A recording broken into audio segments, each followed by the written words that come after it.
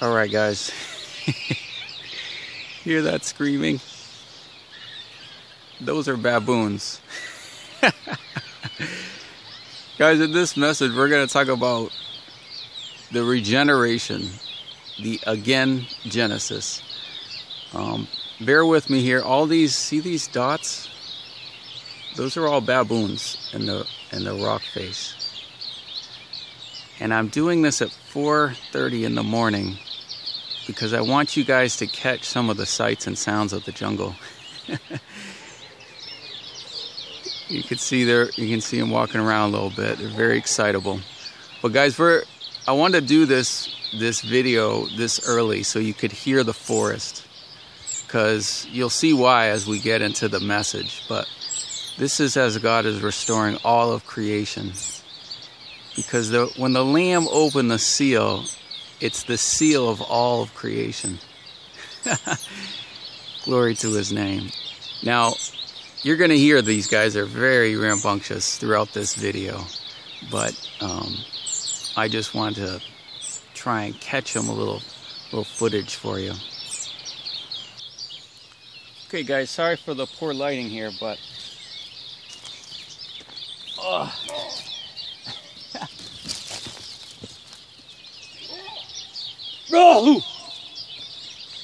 I like to just yell back at them, you know. Well guys, just listen to the birds, listen to the forest here. It's absolutely amazing.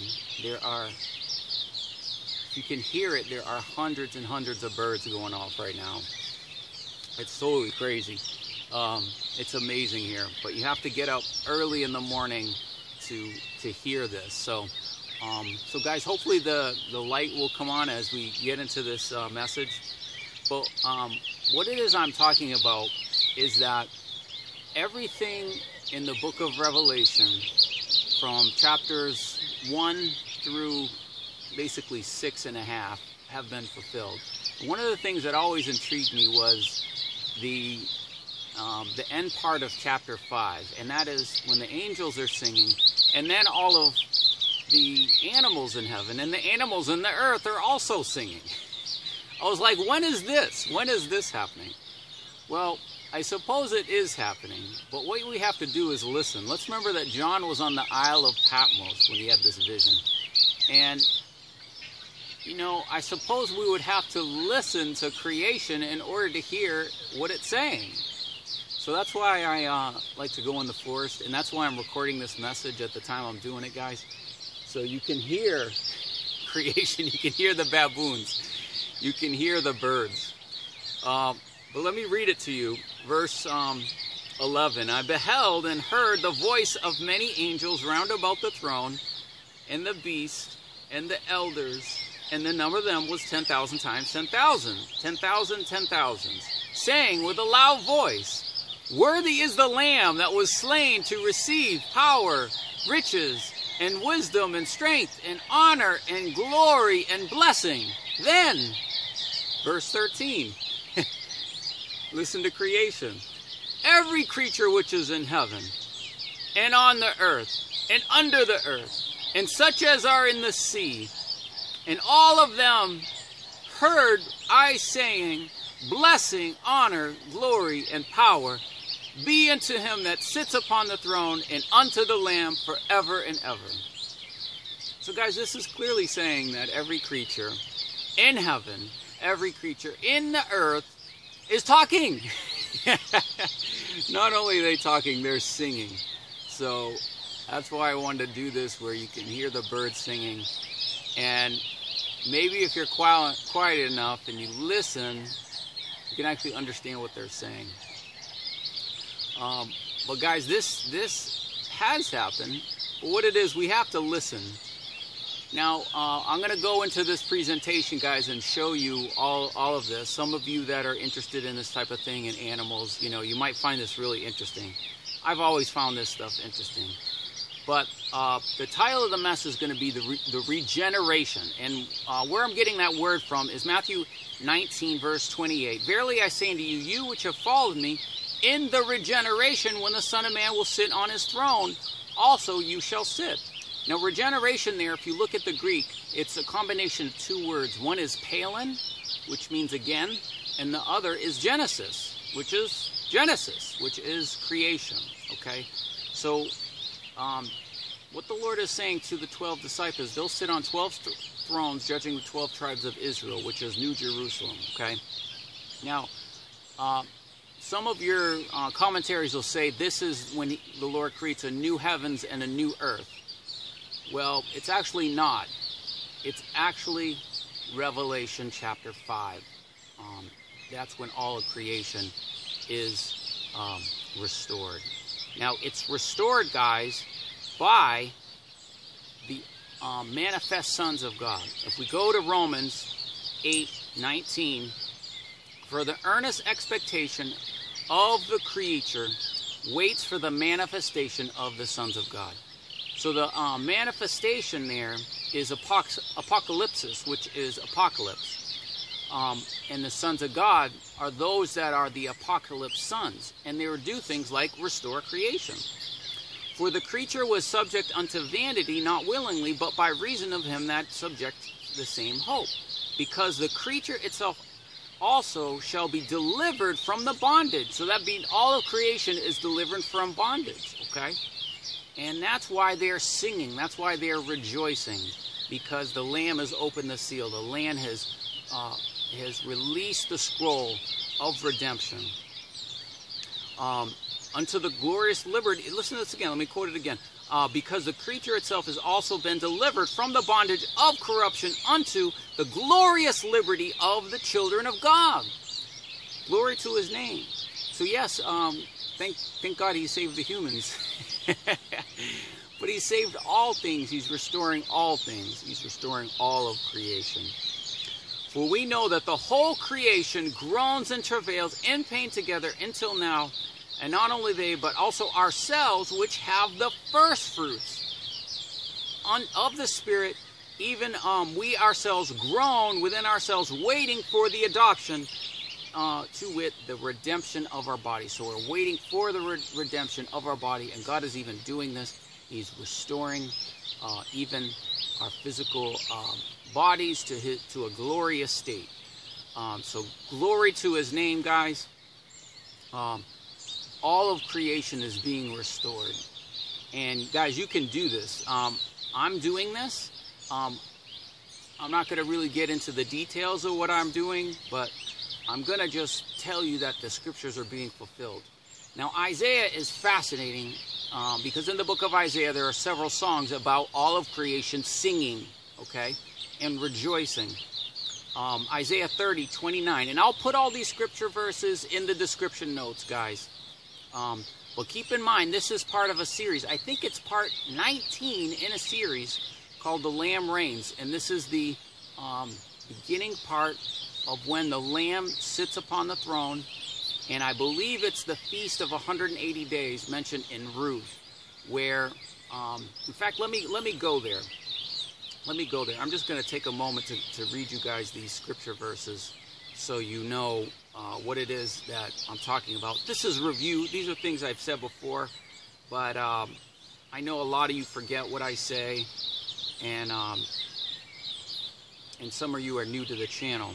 But in Esther chapter 1, the king sits upon the throne, and then he holds a feast. Here it is, verse 3. In the 3rd year of his reign, when he made a feast unto all the princes, servants, power of Persia, and Media, the nobles, the princes and provinces before him, when he showed his riches of his glorious kingdom, of his honor, of his excellent majesty, many days, even 180 days. Now here, within this, we have a song, just like we saw in Revelation. Riches, glory, kingdom, honor, excellence, majesty, and power, many days. Those are 7 things, just like we see in Revelation. We saw 7 things. So here we clearly see that the multitude of angels singing relates to all the kings and servants, the king's servants here. Now let's go back and go back to Isaiah. I'm sorry I'm jumping around here, guys, but I have a lot to cover in a short period. But these are the songs in Isaiah that relate to creation, singing. And you shall have a song as in the night when a holy solemnity is kept, and gladness of heart, when one goes for a pipe to come to the mountain of the Lord, to the mighty one of Israel. Isaiah 42, 10 through 12. Sing unto the Lord a new song, his praise from the ends of the earth. You that go down to the sea, the fish, and all that is therein, and the isles and the inhabitants thereof. Let the wilderness and the cities thereof lift up their voice. Let the wilderness lift up their voice. And the villages that Kedar does inhabit. Let the inhabitants of the rock sing. This is actually like the rock singing. And let them shout from the mountains, from the top of the mountains. Let them give glory unto God and declare his praise in the islands. Isaiah 44, 23 and 24. Sing, O you heavens, for the Lord has done it. Shout, you lower parts of the earth. Break forth into singing, you mountains, O forest, and every tree therein. For the Lord has redeemed Jacob and glorified himself in Israel. Now, guys, in another message, we talked about how Lord has redeemed Zion. And this is another verse that is also speaking about the same thing in Revelation 5. Okay? For the Lord has redeemed Jacob. He's glorified himself in Israel. Thus says the Lord, the Redeemer, your Redeemer. He has formed you from the womb. I am the Lord that makes all things, that stretch forth the heavens above, that spreads abroad the earth by himself. Isaiah 49, 13. Sing, O heavens, be joyful, O earth. Break forth into singing, O you mountains. For the Lord has comforted his people, and will have mercy upon his afflicted. So guys, here we can clearly see these songs of literally mountains and the forest singing. For you shall go out with joy, Isaiah 55:12. You shall go out with joy and be led with peace. The mountains and the hills shall break forth into singing before you, and the trees of the field shall clap your hands. So glory to his name. All creation is singing. And you'll even notice, guys, in some of the videos, you'll see things like the wind blowing and, you know, the animals participating. Looks like the baboons left. But anyway, the other part of this message, guys, is the way you actually go about restoring creation is you have to remember God's covenant with Noah. God's covenant with Noah, he actually made a covenant with the animals as well. And there was, listen to those are baboons. Now that sounds terrible, like they're in dreadful pain, but they actually just sound like that. But the animals had fear placed on them with Noah's covenant, guys. And so what you do is you actually remove the fear from the animals, you release peace, and there's actually something called the covenant of peace. There's this expression, the covenant and the peace, the covenant of peace. Excuse me, I just woke up. It's so early in the morning. I'm having a little trouble here, guys. But that covenant of peace is how you place peace with the animals. And a lory just flew up. No, he just left. There's something here called a lory, which is an amazing bird here in South Africa, guys. I was hoping that one would come by. But I want to show you this covenant of peace, okay? Now, it mentions this in Numbers 25:12. Behold, I give unto you my covenant of peace, and you shall have it, and shall your seed after him, even the covenant of an everlasting priesthood, because he was zealous of God. Now, this is talking about the tribe of Levi. But as kings and priests of the Most High God, we also act as priests, and we act in this covenant of peace. Malachi 2:4. That my covenant might be with Levi, says the Lord of hosts. My covenant was with him of life and peace, and I gave it unto him for the fear wherewith he feared me, and was afraid before my name. And now let's actually look at the covenant of peace applied to animals. Ezekiel 34:25. I will make with them a covenant in peace, and I will cause the evil beast to cease out of the land, and they shall dwell safely in the wilderness and sleep in the woods. So I sleep in the woods, and I'm here in the animals, and there's, you know, all kinds of things that could be hazardous. But I evoke the covenant of peace, and I've never had any problems. They've never touched me, nothing.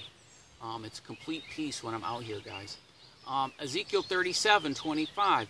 And my servant David shall be their prince forever. Moreover, I'll make a covenant with peace with him, and he shall be an everlasting covenant with him, and I will place with them and multiply them, and I will set my sanctuary in the midst of them forever. My tabernacle also shall be with them. Yea, I'll be their God, and they shall be my people. Job 5:22 through 24. Neither shall you be afraid of the beasts of the earth, for you shall be in league with the stones of the field. So this is a covenant with the actual earth, the stones of the field, with the animals. It's a covenant, guys. And the beasts of the field, there's a league with the beasts. And you shall be at peace with them. So you'll be at peace with them, and you can remove the curse from the animals, guys. So you shall know that that your tabernacle shall be with peace, and you shall visit your habitation, and shall not sin. And Mark 16:15 says, go into all the world and preach the gospel to every creature. So that's what we do. We preach the gospel, and we release the curse and the blessing of the good news of the gospel of the Lord Jesus Christ to all creation. Because they listen a lot better than the humans. But guys, that's what I wanted to share with you. I have a lot more on this topic, but I wanted to do this. You can see now the sun is coming up. You might see me clearly, but the birds, you can see them starting to get a little quieter, because it's right when the sun comes on, right at dawn, that this forest comes alive. Hundreds of birds. And this morning I had the baboons across the way. So anyway, guys, I just wanted to share that with you. This is part of the series, The Lamb Reigns 1,260 days. And I hope you find this a blessing. Read the notes in the description field of all these scripture verses. And guys, you'll notice this. You'll notice if you evoke this covenant of peace, you evoke this part of the scroll that the Lamb is open. You'll notice things like birds will be signs for you. And you'll notice things with the animals will be signs. You'll be praying, and they'll participate. They'll recognize you as a manifest son, okay? And that you can be part of creation, working together with creation and restoring all things unto the coming of the Son of Man in the clouds. To the Lord be all the honor, glory, and blessing and power. Let me read it again.